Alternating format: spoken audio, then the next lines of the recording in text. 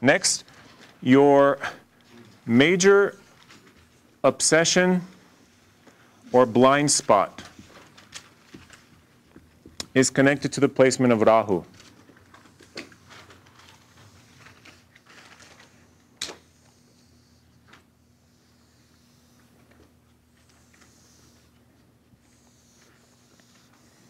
Okay.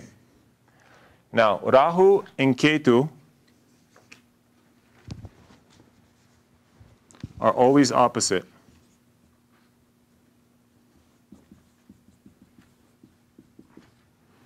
So if Rahu is here, Ketu will always be 7 away. To be 7 away means you're directly opposite. It's 180 degrees. So if we count from Rahu, counting inclusively, we count 1, 2, 3, 4, 5, 6, 7, and Ketu is there. Okay? If Rahu is here in the 9th house, Caitlin, where will Ketu be? In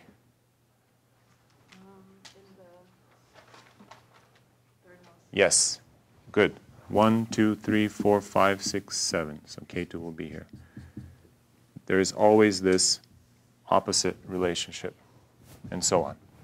Okay? Where Rahu sits is your blind spot.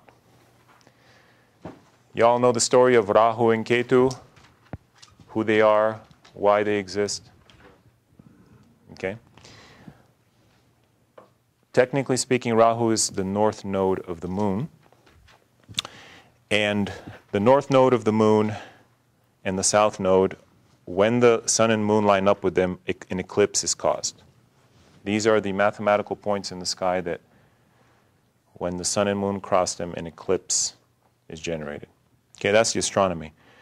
The Vedic tale says that at the beginning of the universe, the gods, the bright beings, the devas, and the dark, the titans, conspired together to churn the universe. Out of the churning of this universe, some great things were formed. One of them was a nectar of immortality, which would render anyone who sipped it immortal. Of course, the Titan was like, yeah, we want this. And the gods are, yeah, that would be nice, because they're more polite. But of course, if the Titans had got a hold of it, then the universe would just be ripped apart. So Vishnu came out, and he disguised himself as Mohini, the most beautiful female that has ever existed. And he started dancing. And all the Titans, they're like these really, they're like biker dudes, they're like really, Argh. They saw her like, ooh. They forgot about the nectar.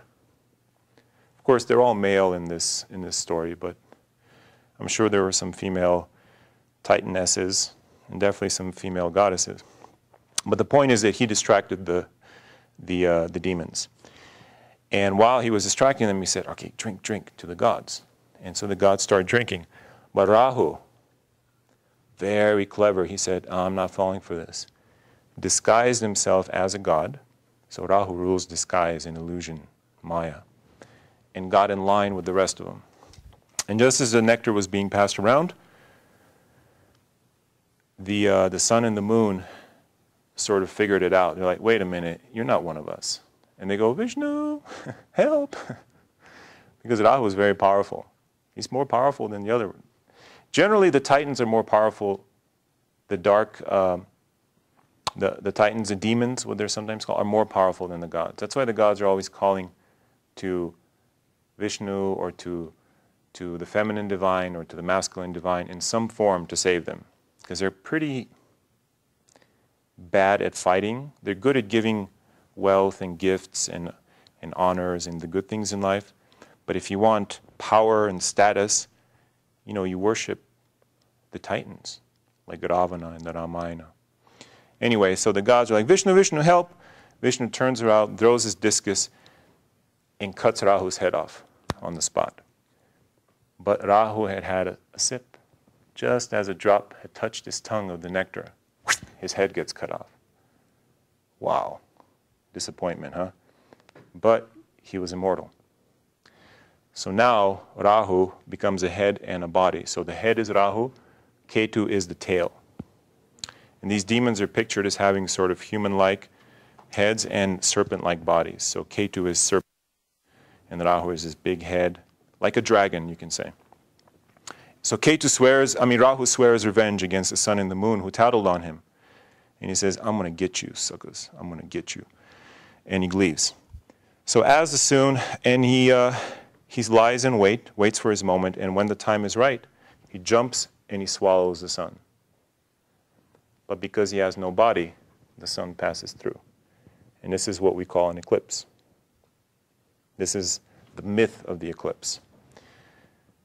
Archaeologists say these are myths. What Joseph Campbell taught us is that myths, what we call myths, have deep, powerful, profound truths. And one of the truths of this myth is that Rahu can help you to achieve things you never imagined you can achieve. For example, a demon becoming immortal. No other titan or demon has ever become that. Rahu did it at a great price. The price was he got chopped in two. So people who run Rahu, who are heavily influenced by Rahu, can achieve enormous things, but they pay a huge price. So Rahu is associated with sex, drugs, and rock and roll. It is, for example, Charlie Sheen, Rahu in the first house. Rahu in the first house give a big, inflated sense of the self, first house. But it's also your blind spot. You really don't see who you really are.